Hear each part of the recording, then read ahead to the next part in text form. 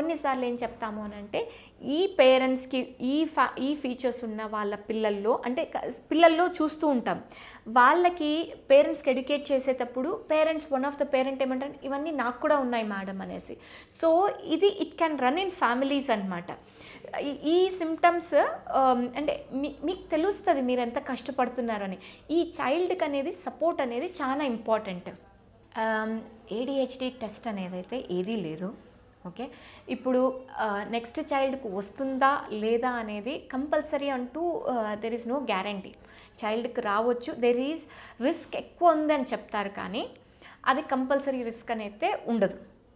So కొన్నిసార్లు ఒక చైల్డ్కి ఉండొచ్చు, ఉండకపోవచ్చు, అండ్ దాంట్లో సివియారిటీ కూడా చేంజ్ అవ్వచ్చు. So it's a difficult question to answer.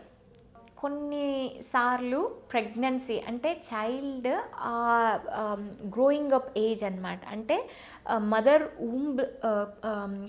గర్భాశయంలో ఉన్నప్పుడు నుంచి ఏవైనా టాక్సిన్స్ అంటే ఎక్కువ కాఫీ టీకి ఎక్స్పోజ్ అవ్వడం వలన కానీ, లేకుంటే స్మోకింగ్ ఎస్పెషలీ స్మోకింగ్ అవ్వడం వలన కానీ, కొన్నిసార్లు డ్యూరింగ్ ద డెలివరీ అంటే చైల్డ్కి స్ట్రెస్ వలన కానీ ఉండే ఛాన్సెస్ ఉన్నాయి అని అంటున్నారు.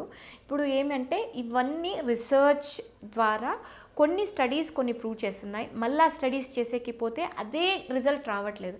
సో ఇంకా ఎందుకు అనేది డెఫినెట్గా మనకు తెలియదు. That is still at research level. ఇవి రిస్క్ ఫ్యాక్టర్స్ అంటాం, కానీ ఇదే కాజ్ అనేది కాదు.